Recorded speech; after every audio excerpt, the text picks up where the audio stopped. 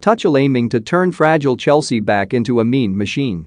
And a week when Manchester City demonstrated their devastating strike power, Thomas Tuchel is aiming to turn Chelsea back into a mean machine.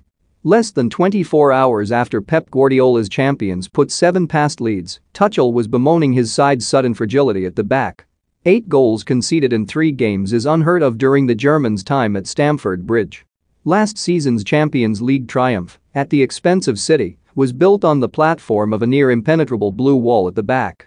And it was Chelsea's defensive solidity that saw them lead the way in the race for the title until the cracks started to show. Now, with City and Liverpool producing the type of consistency that has been too much for their rivals to live with in recent years, Tuchel knows he needs to go back to what he does best if Chelsea are to keep pace. Chelsea spent a club record £97.5 million on Romelu Lukaku in the summer in a bid to boost their attack. But while Tuchel hopes the Belgian's return to fitness after an ankle injury will give his side a new dimension in attack, he is determined to stamp out the sloppy errors that saw them ship points against Manchester United and West Ham this month and slip from first to third in the table. Having conceded 10 goals in their previous 22 games from the start of the season, Chelsea have seen 8 go past them in their last 3, against West Ham, Zenit St. Petersburg and Leeds.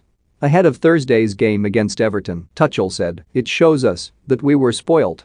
It shows us how hard it was. It teaches us this lesson. Maybe we overexpect clean sheets. In the last 3 games we conceded 8 goals.